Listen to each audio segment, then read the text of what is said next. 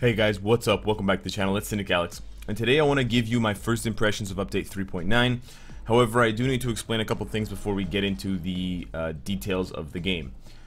Unfortunately, this video is late because of Netmarble. They were originally planning to update the game and have it live at 1 AM my time. I was live streaming. They delayed it until 3 AM. I continued to live stream. Then at 3 AM they decided to delay it again until 5 AM. So they couldn't really get their shit together. It kind of forced me to go to bed super late, and because of that I wasn't able to get up and play the game and make this video all before 10 AM as I normally do. It's just basically impossible to do that, and I'm pretty irritated with them for doing that.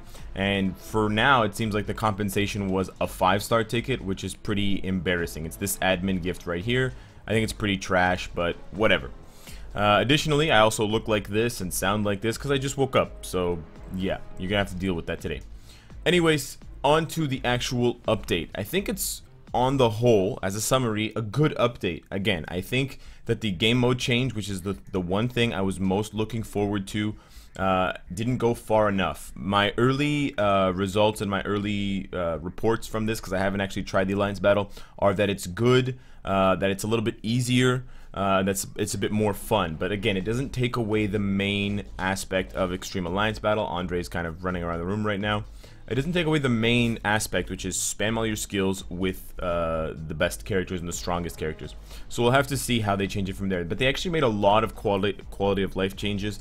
They introduced a lot of cool new characters, and it appears as though they've been a little bit more generous or a little bit less intent on getting things from us in order to get those characters. So let's start with the additional quality of life changes that were not in the patch notes. So what they actually did was they changed around the honor and token shops, the honor and chaos token shops, which is something that we had been asking for a long time, but I think people stopped asking for it because they thought it was never going to happen, which is hilarious. So as soon as we stop expecting it, Netmarble decides to get their act together.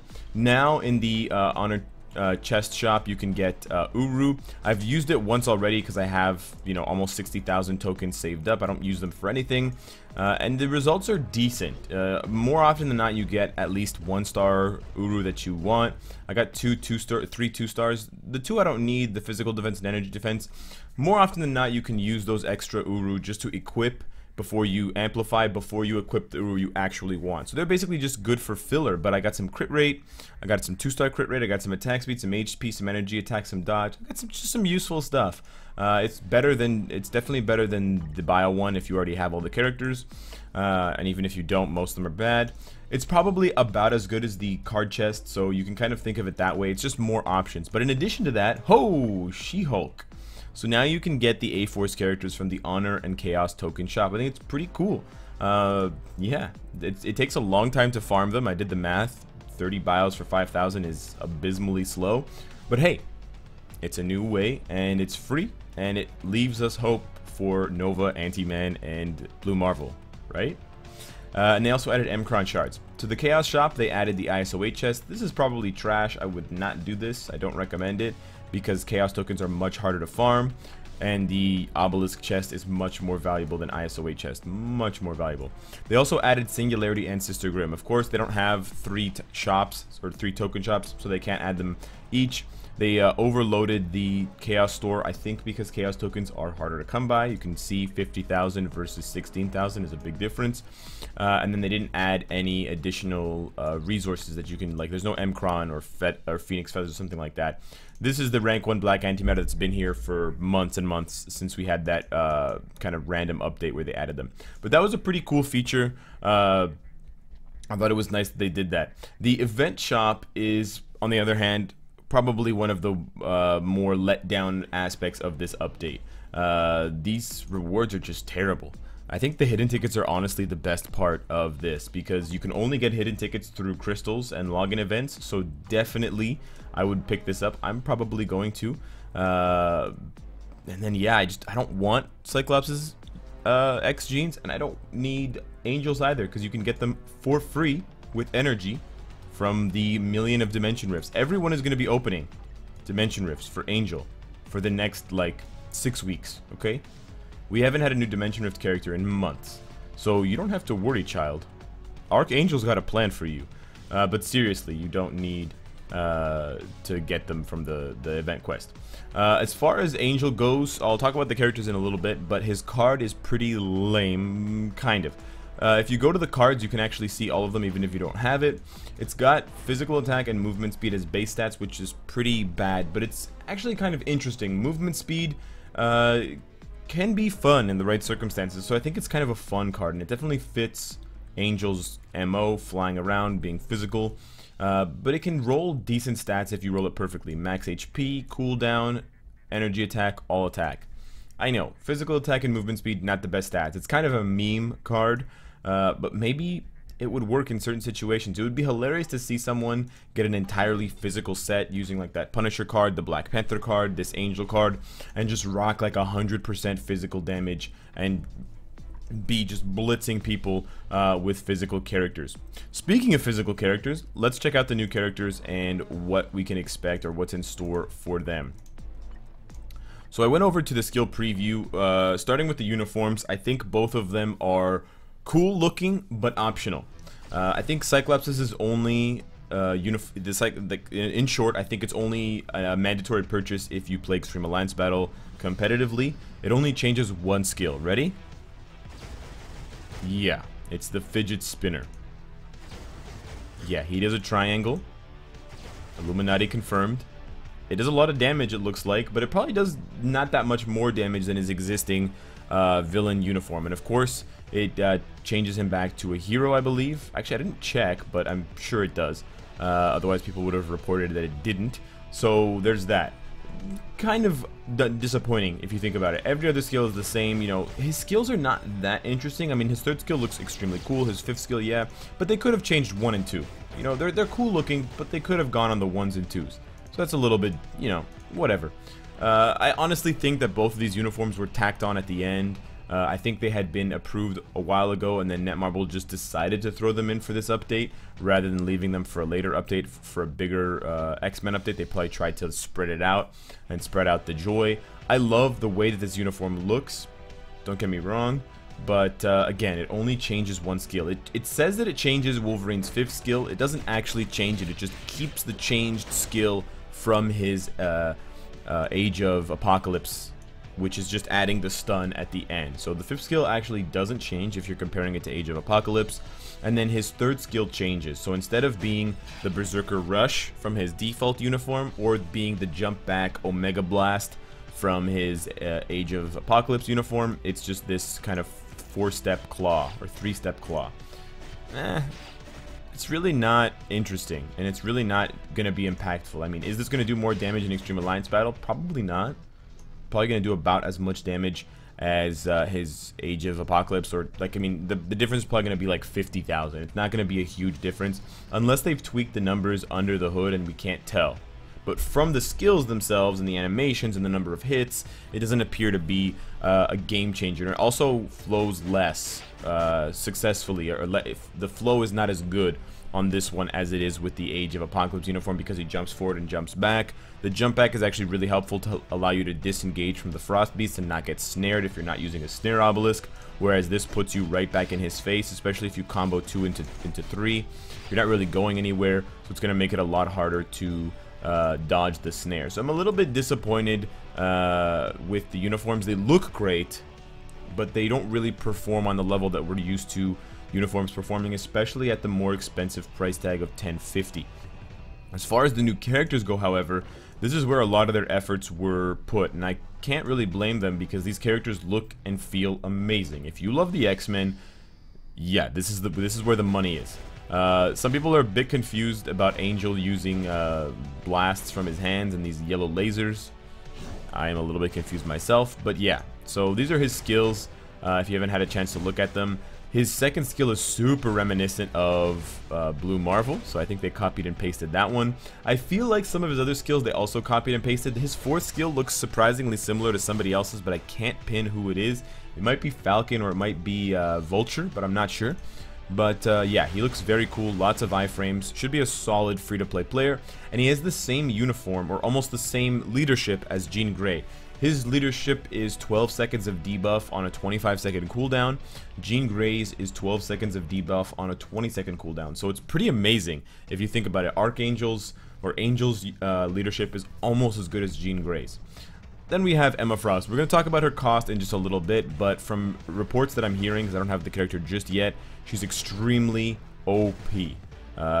Unlike Adam Warlock, where you can compare their prices, I don't think you can compare her impact to Adam Warlock. I think she's going to change the meta. Her 5th skill does have this new mechanic called Mind Control, or Dominance of Spirit.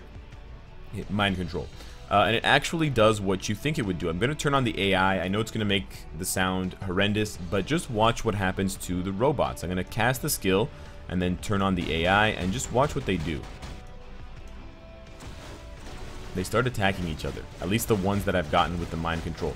And if I hit them all with the Mind Control, they're all going to start attacking each other right now. And the area of effect for this skill is actually massive.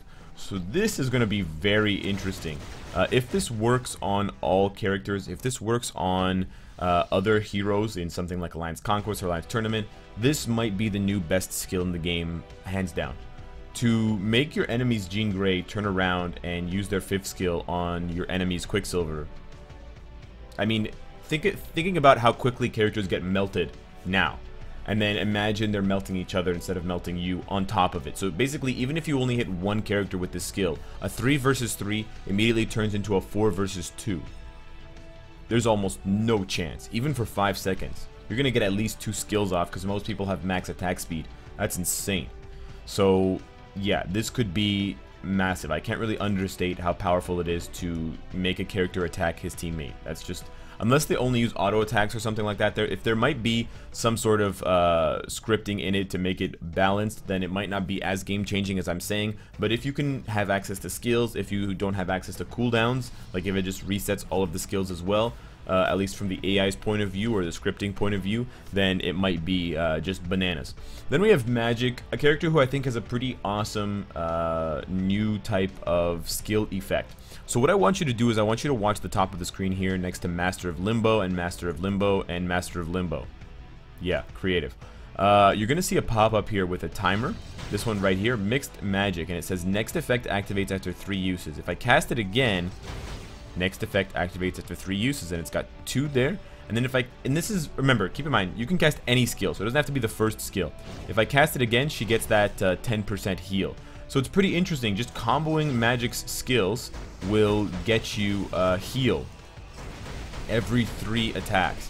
Speaking of Magic's attacks, they're pretty cool. She's basically a physical blast character, and this is what one of my longtime viewers said to me, and the way that they described her on the live stream while I was playing Monster Hunter because I couldn't get into the game because Netmarble sucked at the Android update part of things. And I think that's pretty cool. A physical blast character, we don't have too many of them, and we don't have too many of them that are cool looking and kind of cute, to be honest, like Whiplash. He's definitely a far cry from Magic. But her skills seem pretty cool. The first skill is kind of like Heimdall's. The second skill is kind of like Heimdall's, but it does have a nice instant iframe, it looks like. Third skill, another iframe, also kind of looks like Heimdall, but she summons these little cute puppies that are puking, and the puke deals poison damage, so that'll be cool. I would be interesting to see if the poison damage from an obelisk buffs their damage. And then her 4th skill looks like Heimdall's, and then her 5th skill doesn't look like Heimdall. It kind of does with the 3 lasers. It kind of doesn't, but this one looks very cool. You gotta admit, the body morph, very, very cool. Speaking of morph, where's Morph? All right. Last character we have is Colossus. I'm a bit underwhelmed by Colossus, to be honest. I expected him to be cooler. He basically has one good skill, as far as I'm concerned. His first skill, super boring. His second skill, also super boring. His third skill, super mega boring. So for now, he has 3 really trash looking skills. And unless he gets a uniform, that's not going to change. Reminds me of old Hulk. Then his 4th skill gets a little bit more interesting. He's got an iframe there at the end of the skill, but it's got like 2 seconds of non-iframe, so it's going to be extremely hard to time to get that protection. And then he has his one good skill, which is his 5th skill. Long iframe, pulls up the ground, hurricane, and then he throws a piece of earth. This reminds me heavily of old Hulk both in a good way and in a bad way. Mostly in a bad way, partially in a good way. Thankfully, Colossus has probably the best skill effects of any of the characters besides Emma Frost, because of the fact that he has Pierce, I believe, and he also has Reflect, and he gives the team reduction to Reflect. He also has Ignore Dodge. Yeah, he has Pierce or Penetration and Ignore Dodge buff on his 5th skill, which is 100%. So he should be decent at swatting those pesky speed characters, hopefully Quicksilver, at least when he uses his 5th skill, if he ever uses his 5th skill. So on the whole, I think I'm super impressed with the new X-Men. Colossus I'm a little bit kind of questioning about, but otherwise that's cool. Then I want to talk about the check-in rewards, which just popped up for some reason. This is pretty huge. So people might be confused by this, but we have our regular monthly check-in, which is the exact same. It doesn't change at all. We have a 7-day check-in event, which is pretty par the course for new updates. It's got some pretty decent rewards: 80 Phoenix Feathers, 20 hidden tickets, 150 Mcron crystals. But then the 28 special check-in, the 28-day special check-in event is the one that people are really crying and screaming about, in a good way. And basically, you get a whole bunch of things. I mean, it's 28 days of logging in. You get 200,000 gold. You get a 6-star character selector at the end of the first 3 weeks. So, I mean, if you're a new player, you're getting a huge leg up, and you're getting the ability to catch up in a huge way. I mean, from those 3 weeks as well, you get 450 or 350 Chaos Nordstones. That's gigantic. I really can't understate how good this check-in event is. And then at the end of the 4th week, on top of a Mythic Comic card, you get a Tier 2 character selector. So we've never seen this type of item before, but it's basically, instead of a 6-star character selector, it's a Tier 2 character selector. So if you have a character at 1 star, or even if you don't have the character, I think you can just immediately get them to Tier 2. We're going to have to see who that includes, if I'm understanding the Tier 2 character selector correctly. It's probably not going to include the X-Men. It's probably not going to include premium characters from the bio subscription. It's probably not going to include the Ultimates, but I'm not sure. It might actually include some of those characters. I don't think it'll include the X-Men, but it might include the Ultimates, which would be wild to give everyone that logs in for 28 days a Tier 2 Nova or a Tier 2 Anti-Man. That would be fantastic. I mean, I couldn't really think of a better way to get people to play until Infinity War, because for me, that's the majority of the reason for this login event. Keep playing this game, give us more time. Infinity War is around the corner, and I guess the look of this check-in event, from my understanding, or if I'm going to extrapolate, is that they're planning something big for Infinity War, and they don't want to lose any more players. In fact, they probably want to gain a lot of new players in order to set up for a kind of a grand slam home run with Infinity War.